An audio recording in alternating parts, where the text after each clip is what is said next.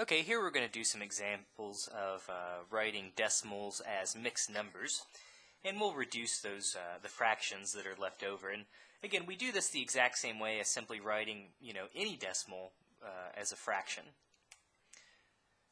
So I'm going to write 2.8 over 1. Again, we like to not see decimals in our fractions. That's how we tend to write them.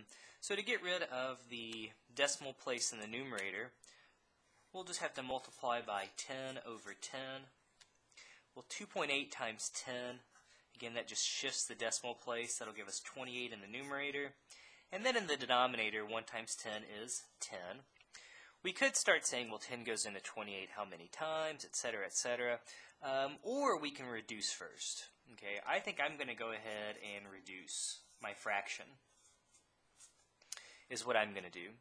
Again, these are both even, and so when I see a fraction where the numerator and the denominator are both even, I just immediately divide by the top by 2, which will give us 14, and the bottom by 2, which will leave us with 5. There could have even been a factor, some factor in common larger than 2. In this case, it wasn't.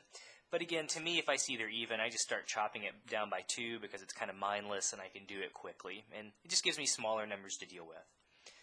Okay, well, we're left with 14 over 5. I don't think that's going to reduce as far as our fraction goes anymore. And now we can just do, we can do our long division and find the remainder.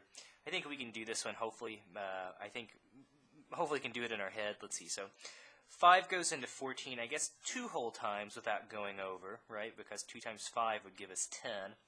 We would need an extra 4 to get up to 14, and then we just have the 5 left over.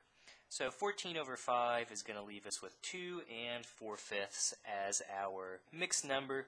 And again, notice by reducing at the beginning, our fraction will already be reduced here at the end.